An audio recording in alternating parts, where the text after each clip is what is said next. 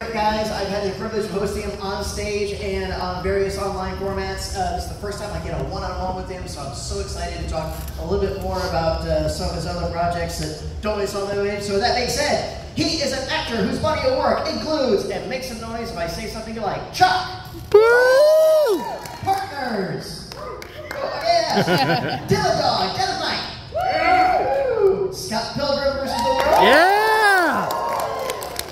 And various DC comic roles as the Atom, and Shazam across film, television, and video games. Today, he joins us to discuss this amazing career. Please welcome back Routh. Woo!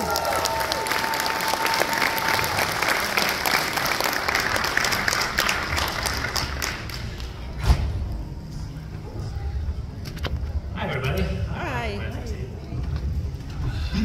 Yeah, I've never been too fond of the director chairs. Yeah, they're uncomfortable. Yeah. They're awesome. Bro, welcome back to Jacksonville. Thank you. Happy to be back. Good. How's your weekend so far? Fantastic. Oh, absolutely good. Looking good. And yeah, it was Rhode Island last time we saw each other. Yes. And we were off in a separate section. We had our own weird sub-green room. And he suggested, let's turn down the lights. And we made it this cool little chill room. And we're like chilling for a while. It became the cool place at the Rhode Island Comic-Con hangout. Or the weird place. Oh, the weird place. In my life, I'm okay being in a weird place now. I've always been in a weird place. I just didn't accept it before. You must embrace the weird, young man. It's part of us. Part of me, anyway. That's good. So, and now, now we'll go back and kind of get a little more into the fun stuff. Let's just go to the origin story. What drew you into acting? Storytelling, I guess, really. I mean, I didn't know it then, but I came from a family of performers. My mother's a singer and my dad's a drummer, and they met playing jazz in the Des Moines Jazz Band back in the mid-'70s, and my dad was a drummer and my mom was auditioning to be one of the new singers. So there's always been that around, and you know, in being in show choir and concert band, jazz band, marching band, choral choir, I said that, church choir, you know, all the various musical theater and Renaissance, magical dinner theater we did, which was a lot of fun. So it was always around in plays, but I didn't think that I was a kid from a small town in Iowa could become an actor. So it wasn't a realistic career choice until enough people said, well, maybe. And so I started to believe, well, maybe. Or actually, it did take me a little bit to believe that. Actually, it didn't take me long to say yes to the opportunity to go to New York, this thing that my parents put on their credit cards for me to go do. It's a like big showcase in New York City. I believed in the possibility then, but I guess I didn't think of it. I wouldn't have made it to the modeling talent agent to their doorstep if I hadn't had gone to college and had a different experience in college than I did in high school. So, I don't know. A happier experience. No, absolutely. I think that's absolutely carried over. One of the things I really enjoy about you is that you really are as you appear. Actually, I work to be. I work to match what's in my head and have people experience the person they think I am. Or I feel I am. Absolutely. And this is an old chestnut, but let's get it out of the way. I mean, you were doing work, and then, and just real quick, how did Superman come out that first time? How did it happen? Yeah. It started a long time ago. I mean, the way I see things now, with just kind of, I've always had the feeling of what Superman is to me. Yeah. In my life, and I understand that maybe that's not something that everyone has. I've really grown to appreciate that inner security that I have. And so I always have that as a space that I occupy, unconsciously. and it's due to my parents, who were not perfect parents, but they did a lot of amazing things in my community. And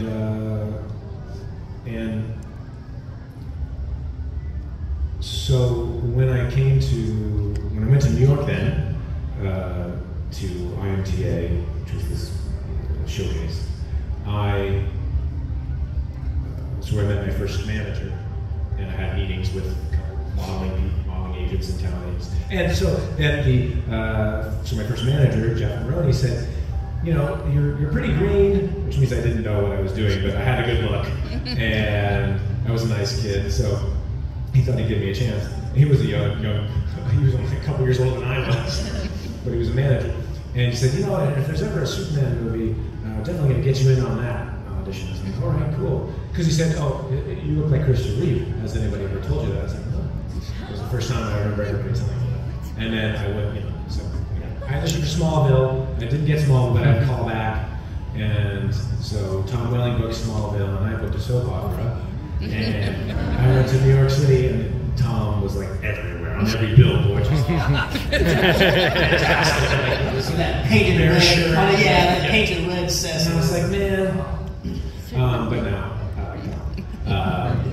And I think it's a funny story. So I did the soap opera for a year. Got fired from that. Came back thankfully. I came back to Los Angeles. Didn't work as an actor for about a year.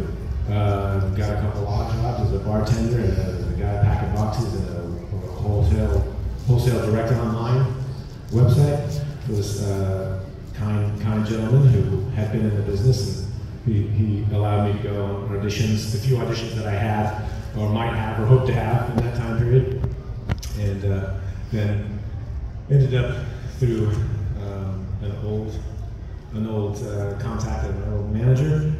He became an agent and had me come in, and I was like, yeah, I'll come in. I hope nobody else is calling. So that was wonderful.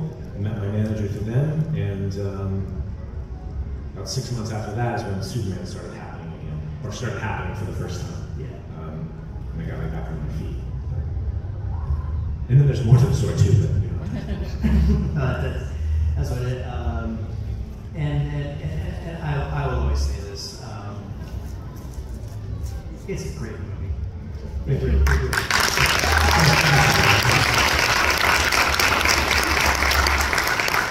And I know as I understand it, it made money. It did make money. What I heard was, 391 million. Yeah. Plus the merchandising and all the advertising that they bought. Yeah, it was just the powers that be just made the decisions they made. Yeah, I think we can see from Superman Returns onward that there was a better plan that could have been enacted for superhero franchises, which Marvel has done, and there wasn't enough belief, I think, in the subject matter that this was something that was worthwhile, that it was discredited and looked at as silly stories and make-believe and all those weird sci-fi geeks, which they were making money off. But either they were those geeks themselves, but couldn't be okay, weird like me. So then, they just didn't have the love and appreciation to treat the characters well. Thankfully, Superman Returns was a high-quality product that stands out in my mind amongst a couple other films. I trust that James Gunn. He's gonna be sailing high. I'm intrigued. I'm intrigued, as we all are. And I do find it interesting, though, the powers that be, and if you look at the history of that era, you notice that when Marvel was announcing, so we're going to do this way too, the consensus at Warner Brothers was, why would we put all of our main characters in one movie? That's going to make $100 million, and we can put it this way too. And then Avengers came out, and then Avengers made billions. And then if you look at the timescale, you realize then, literally 3 days later, Time Warner announces, oh, we're going to do Superman and Batman, and then Justice League, and a Cyborg, and everything else too. We're still waiting on a Cyborg movie. But the thing is that, that the entertainment business is reactive. And unfortunately, it's just, you know, it's a belief. You gotta believe. You gotta believe in the possibility of these things. Superheroes. It's in the name. It's all suspending your belief.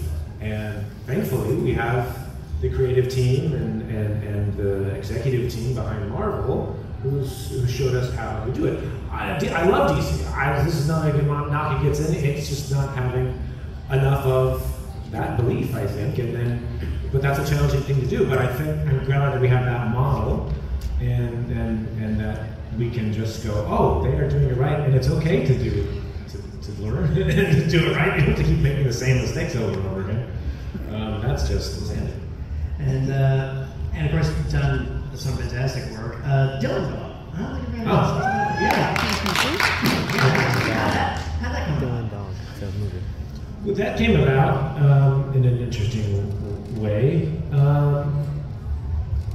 It was a different director at the time, and I met with him and had a nice meeting.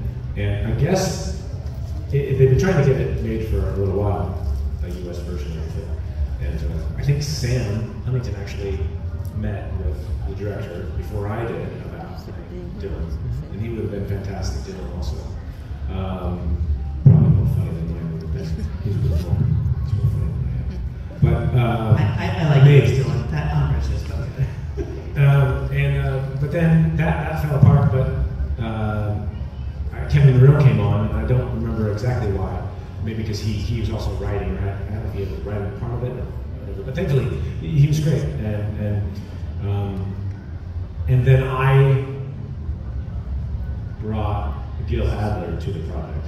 I believe I'm getting old, I can't remember. But I think because Gil was a producer on Superman Returns, and I thought he'd be great to helm the ship. And then had to have Sam. It was kind of like a no-brainer from the beginning. And Marcus was kind of then molded around Sam and his strengths to a degree by Kevin. And we had a lot of fun, man. It was a great, you know, that kind of movie suffered from not having the budget that it needed. And so then we couldn't film in New York City, we had to film in New Orleans, and then we couldn't have the car we wanted. We did all these things, and things kept falling away, but the heart did our best to keep true to the partnership aspect and Dylan's, you know, aloofness, but sarcasm, but this and that, which, you know, as an actor look back and go, well, I could do that better now. But it was a wonderful, fun experience, and that's the kind of horror movie I like. Like I'm not big into horror genre, except for a horror comedy, and when it can tell a really good story but not be gory. No, that's absolutely fair. I think one of our discussions, you said you're a big fantasy fan, aren't you? I am, yeah. So I'm sure you met them before, but do you think you get a thrill every time Lord of the Rings? You see a Lord of the Rings guest at one of the shows? Oh, it's cool. Yeah, I mean, I haven't met everyone involved in that project yet. I've known Sean Astin for a while from various other conventions, and because he's a big part of SAG as one of our board members, and he's trying to drag me into the fray also. I'm very grateful. I've learned a lot. I come from a family of strong union members and supporters and leaders, so I fully believe in that. And he's been a great guide in how to. As a member of Equity, we support our SAG classes. Thank you. You know, it's not a lie to say that we're part of what makes America great is having partnerships and ability to stand up against the people who they just want the money. They want to have their own life too, but they want to have all the $1 billion bonuses. I mean, I understand that, but I don't get it. But I do understand it, and I kind of get it, but I don't. I mean, as soon as I get it, and I'm like, oh, I get it. So then why? Okay, anyway, back to this. The fantasy, of course, that I Oh, Lord of the Rings, and Elijah I've met very briefly a couple times, but I have to say hello again because we're both from Iowa. So I've said his name a lot and been like, Iowa's cool, right? Elijah Wood. Because since the film kind of lacks any specific classification, I consider Scott Pilgrim to be a fantasy film.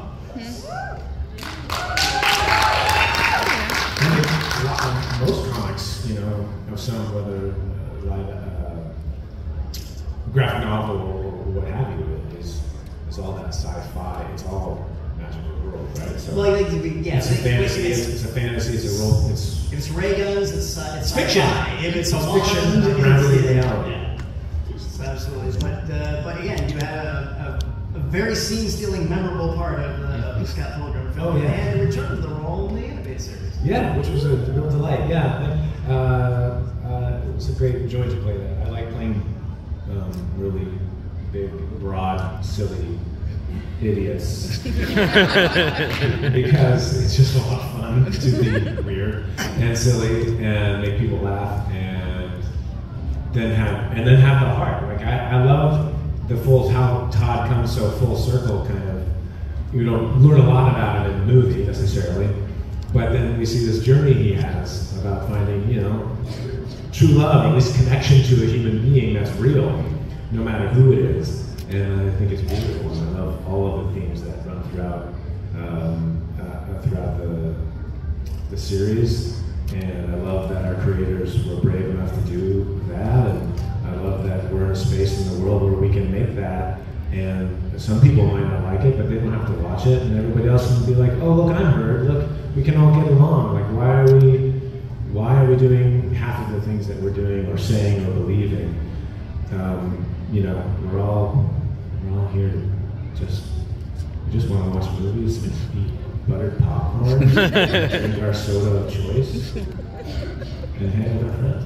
And to know that, and to know that chicken is not vegan. Yeah, and work a good job that pays more than $7 at minimum wage.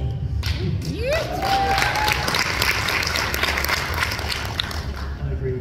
So, I've heard the story about another audience to know. $9? Is it $9 now, minimum wage? It was $5.15 when I worked at V. Dalton Bookstore in 1980. $7.25. $7.25. That Somebody actually. told me it was four. It was four. Whatever. Anyway, it hasn't gone up. You were a big dog. I was a Walton Books guy. So Oh yeah. I guess we should fight. And you'd be Dalton's first in the alphabet. You're right. So, how did Legends of Tomorrow come about?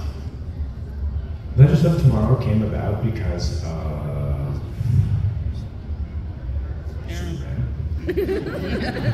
maybe because of Chuck a little bit. Yeah. I feel like they were playing that angle of using Dan Shaw against viewers and teasing them, making them think that they were getting ready to hate me again. But I made double sure that Ray wasn't going to actually be the bad guy or the third wheel for long, and not everybody on the internet hating me for breaking up Felicity and Oliver. I mean, or not. Yeah, so I had a meeting about that, and that was one of the big things I asked them. I didn't want to do the Dan Shaw thing again, but they showed it just for this little bit to, you know, make him mysterious and all this, and then I had to be assured that it was going to be full-on comedy, like it wasn't going to just be funny for a little bit. Like, they wanted throughout the season, and they said yes. And then I heard what they were playing for the suit, and I was excited about the idea that it was going to be mechanical, technical, and they were taking this aspect to the ad. So I was like, I win. So, and again, your Ray Palmer is fantastic. thank you. And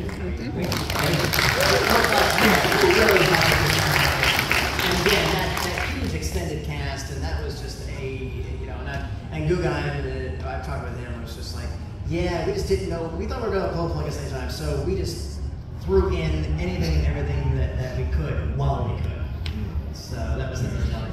And then, of course, around when did the overture up? We're doing a storyline based on a crisis in Infinite Earths. Yeah. And we were wondering, and how did that come about? Well, yeah, kind of bittersweet because it also paired. First found out that we were no longer going to be a part of Legends about a week or so before the Superman thing came. So that was pretty devastating for Courtney and I. We both loved our characters and we've been happy to play them for today. So then about a week or so later, I got a call out of the blue from Mark, asking if I was interested would think about wearing a different suit, different colored suit as a crossover. Although technically, it's the same. So that was I'm very grateful for that, and it still means a great deal to me to have been asked, to have gotten the okay from Warner Brothers and DC to participate again. Felt validation to me that because Superman Returns had baggage, some do, but the money stuff and all that undo, because it's not fair to fans either, because I think everybody should be able to be in the sunlight enjoying Superman Returns, because it is a good movie, and many of you out there, so everybody we can release our shame or our worry about saying like Superman Returns having to defend it. We just own it. I own it now. I had to go through my own journey of that. So, but that was a great help in it, and a great part. And then just the audience response through social media and all the other venues that I could gauge it by at that moment. I was very grateful to know that I guess I a little bit stayed the test of time. What's the phrase? It lasted. Stood the test of time. I have trouble with metaphors. So that was really important to me. So I thank everybody for that too. No, and everybody was so excited because we were all rooting for you. Okay, we are, and just as it was important for you, and I know you went through a journey with this way too, but for us as fans in general, we were so happy that you found happiness within that. And first time I saw it at the very end, first time I saw it at the very end, you as Superman doing the flyover and everything else, is like, I teared up. I did, that's awesome, because we were always on your side. Yeah, thank you. Life, that's how life is. Life is full of ups and downs. They don't go away. My experience, they haven't. But it's all about how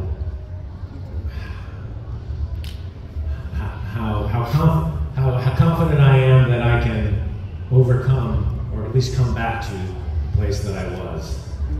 And each time I do, I come back with more knowledge and more reverence for what I lost. I valued Legends of Tomorrow. I don't know how I could have valued it more leading up to what happened. And same to be said with Courtney, but I guess I do now post that. So as upset as I might have been at some of those times, I care about it and the fans so much that I wanted it to be, and still want it to be, the wonderful show that it is and has been for everyone. It really was. And one thing that we haven't even talked about, it was a small gig, but you are the only actor in history to have played Adam Superman. But the important thing is you played Superman and you have played Captain Marvel, aka Shazam. Yeah. And everybody knows the history of those characters. Mm-hmm. That's something that probably you think, wow, that's something that's kind of impossible to happen, but you did it. And you have that milestone. Yeah, that's not. I've never actually played the game or seen how what it looks like. But it's a Lego game. It's their fun. Yeah. They're good. They're solid. Yeah. And it's funny that it's of all people, it's Zach. Absolutely. Chuck. What's been the craziest day you've ever had on any set?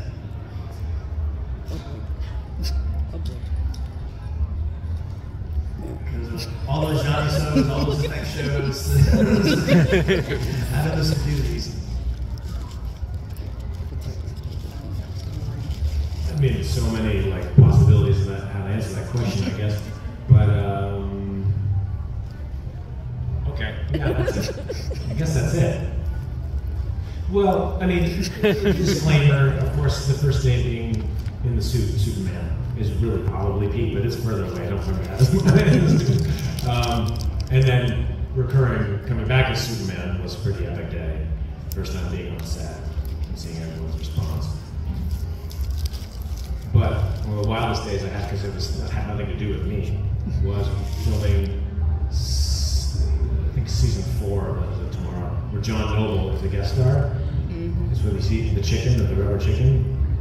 And because they said something about eating chicken, like how many chickens he ate during filming the scene in Lord of the Rings. And speaking of Lord of the Rings, so that was cool for him. And he brought an actual rubber chicken and was using it in the scene, and we were just like improv the whole thing. Like we had the whole script, and it wasn't that big of a thing, but I loved it because I loved to improv, so I just like fed off him, or I just responded to what he was doing. It was a blast. It was a really funny scene too, but it was wild because I was not expecting how game John came to play.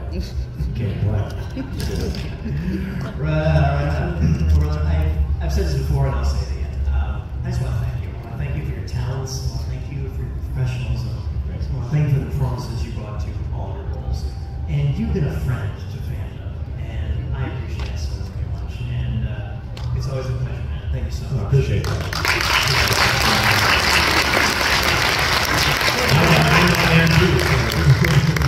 Thank you for those of my curious curiosity. I'm going to go in the audience now and let's see what they've got.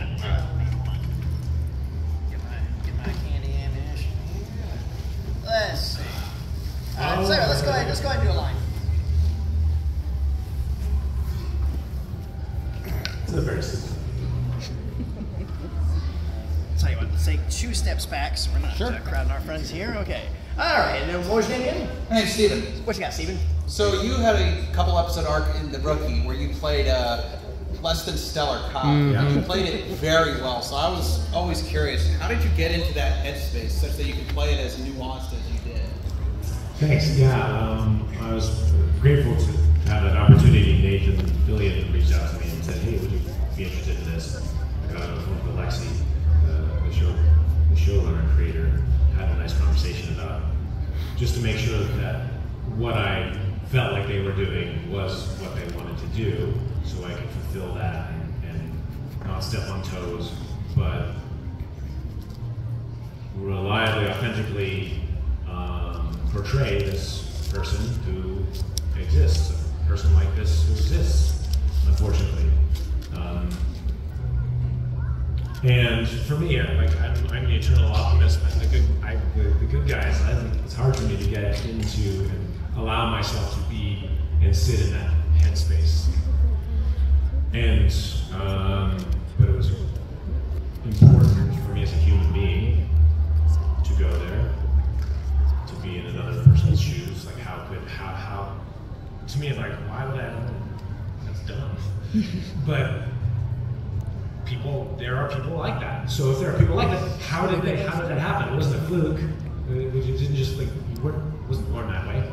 I mean, that's a whole manifestation of all kinds of social influence, familial influence, friend influence. Like we are complex. We are complex. So I've dived into some of that, and I guess I found a nugget of enough truth that I could pull and bring into my own experience that hopefully made him authentic. Thank you for your very detailed answer. No, thanks. Thank you. Good question. Sometimes later. Hi, what's your name? My name is Mark. Hi, Mark. Hey, Mark. I'd like to know. So, Brandon, when Ray lost the Atom suit and Mick gave him Snark's cold gun, did you think that he was trying too hard to live up to the legacy of Captain Cold? Was he trying too hard to live up? Oh, yeah. Yeah, and also just like trying to be cool. Because Ray thought he was cool, and he was back in, had his own company, and everybody, sure you're the cool guy because you're the boss. But then when he's with actual people who are more cool, like Heatwave, in their own way, that's cool. He was the weird guy, like me. So, he was trying to be macho and and also live up to and honor his dear friend.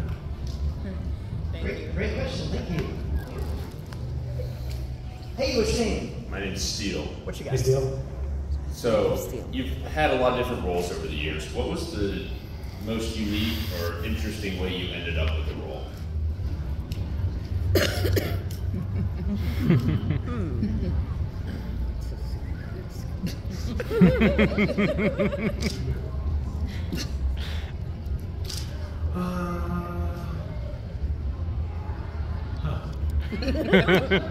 He's dumb. I guess Dylan Dog actually is pretty phenomenal that it landed to me, because I didn't say the other part about this because I knew who Dylan Dog was.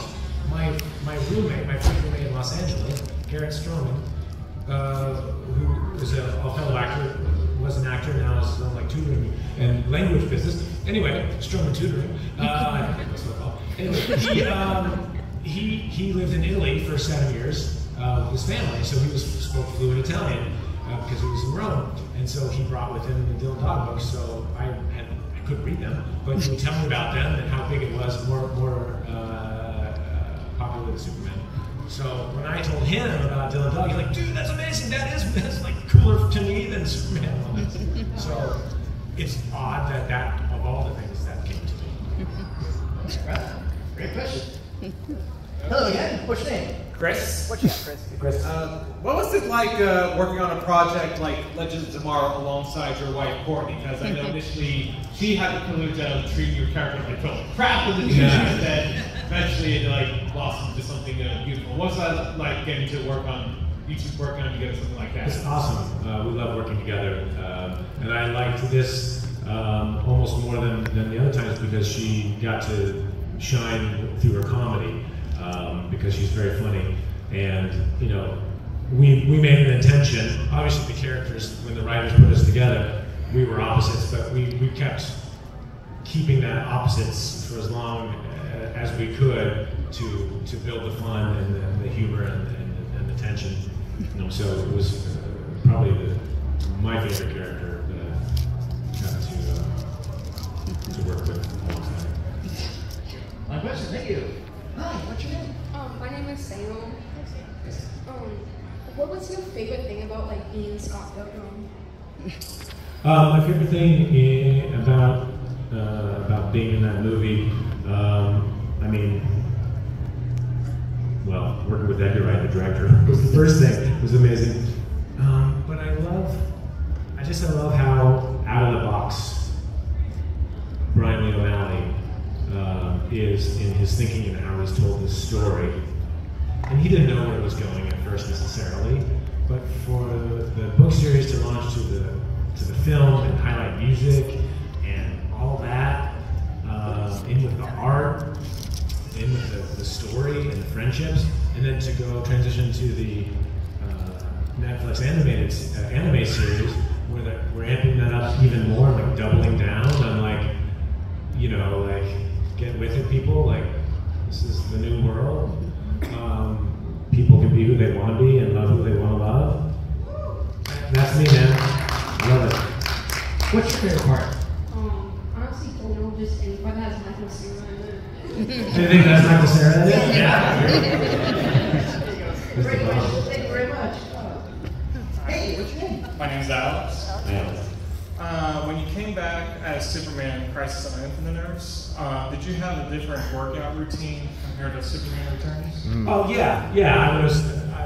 Superman Returns was in Sydney, Australia, and I was in the Sydney of North America, Vancouver,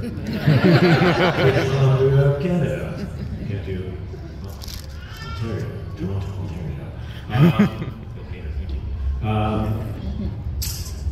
So I had a different trainer, Jade, who was awesome, and so we did things differently. It was easier, honestly. It was so much easier because I had built muscle memory and was in okay shape before going into Crisis, and also I just learned so much more about nutrition. So I was working really hard before, and I didn't have to work quite so hard to eat so many egg whites and so much brown rice and broccoli. Well, the broccoli still is pretty good, but not the chicken with no fat and all that stuff. So I enjoy it much more because I got to eat. Fun question. Thank you. Hi, what's your name? Jordan. Jordan, what you got? Mr. Routh, you have provided voice for several video games that have been based on either a comic or a movie. What was your experience providing the voice for a brand new character in the Call of Duty series, the David Walker, which I enjoyed? Thank you.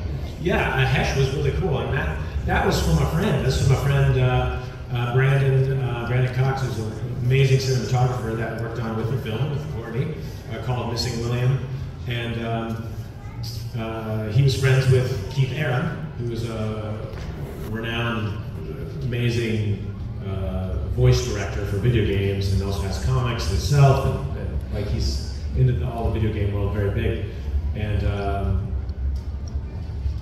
Keith and I had coffee because Brandon thought we should meet, and we did. And then he's like, "You should do this game." I was like, "Okay." And then the game company, he talked to the game company, Activision, into making it happen. I was like, "Okay, sweet. Let me get all my work this way. This is great. Be friendly and get some work." But it was a lot of work. It was hard. I had to go. They found me a voice coach, which is great, and I learned how to get my deeper register actually, which is better.